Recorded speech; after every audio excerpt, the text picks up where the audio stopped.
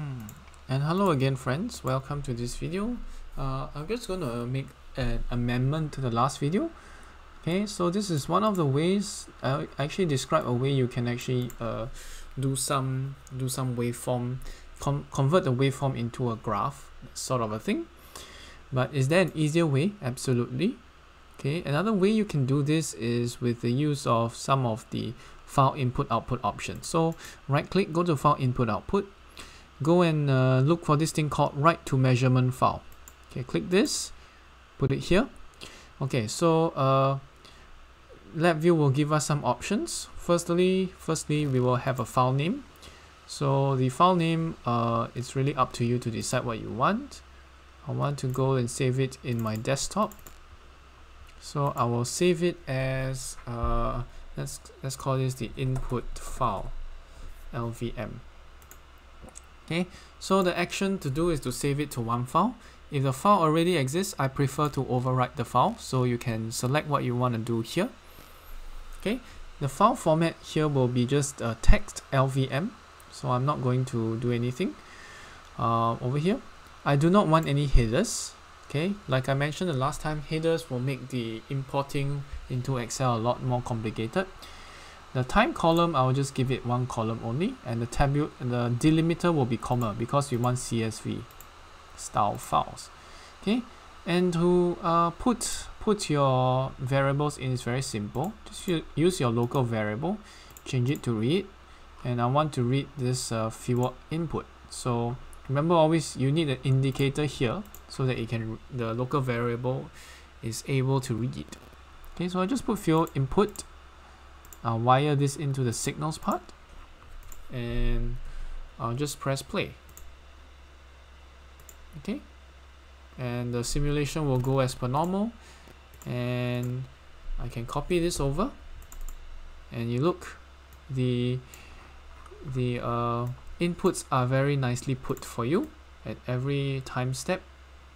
Okay, so it will sample at non-uniform intervals. Okay, but the best thing is that you can just open it with LibreOffice Calc. No, Engage Digitizer. Oh, that's another application. Okay, you open it with LibreOffice and look, all your stuff is here in nice, very nice places, I guess. Okay, it's in very nice what do you call that, formatting for import. Okay, one column for each. And let me close this, don't save. All right, so if you want to write it for two, I'm not going to like separate out both of these necessarily, but okay, never mind. Let me put it this way. Let me put it this way. Let's see whether building array will do. It may or may not work, so I have a hunch it might not work, and you might need to yeah, what am I doing here anyway? Yes, basically I want not only my input, the fuel input, to be sort of indexed. I want the output temperature, which I just call CSTR temperature. I'll change it to read. Yeah, this CSTR temperature is what I want to output. So let's see whether putting both of these together actually works, and we'll see the output file. Okay, so you'll let it run a few seconds and it'll stop, and let's take a look at the input file. So you can see this time it does not really work as well. Okay, so there'll be, once you have an array like that, once you have these two arrays, it doesn't really work as well for this. So the best is to just leave it as one file. Okay, so you can just write it to a measurement file. I mean, leave it as one kind of a data set. Do not use arrays or anything like that if you don't want to complicate things. So again, we're going to do the same thing. Write to a measurement file. Okay, save to file, overwrite. Let's go in the desktop.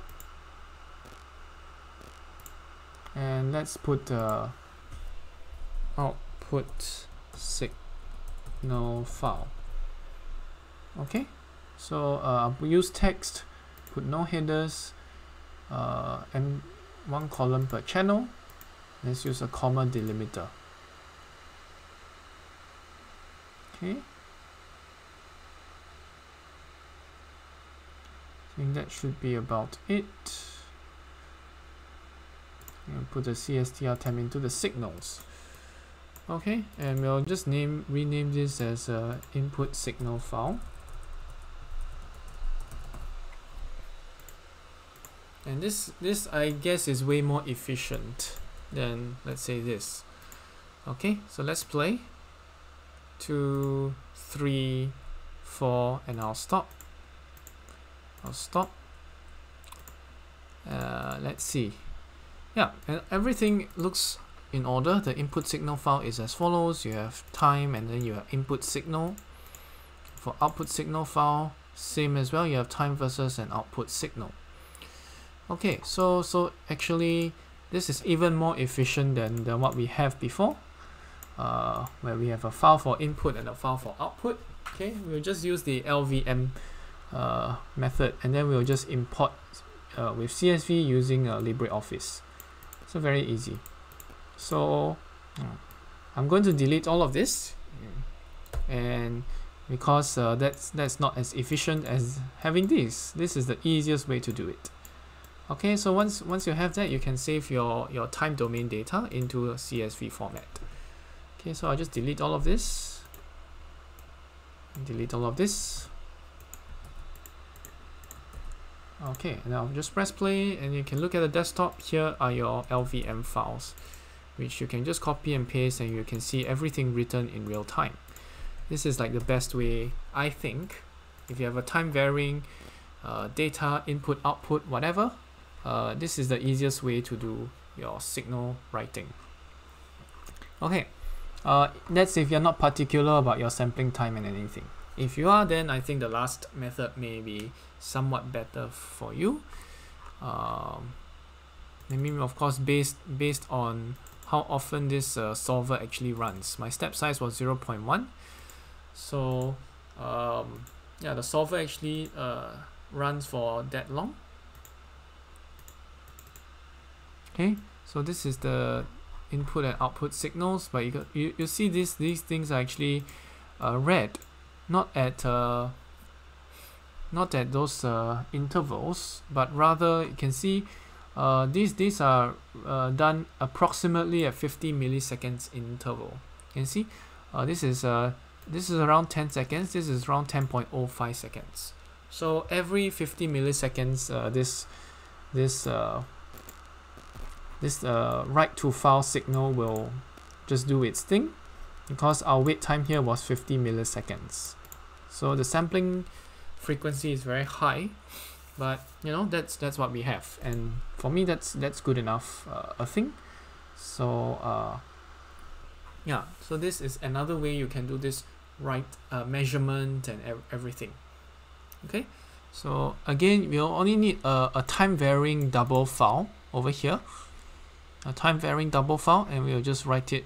We have this VI, it's under file IO. Okay, again, cancel. It's under file IO. Okay, write measurement file. Okay, that's what we are doing here. Okay, write measurement file. So that's pretty easy once you do that. Okay, so pardon the amendment I have to make in the last video. So yeah, it's just another easy way to write. Okay, so thanks for watching.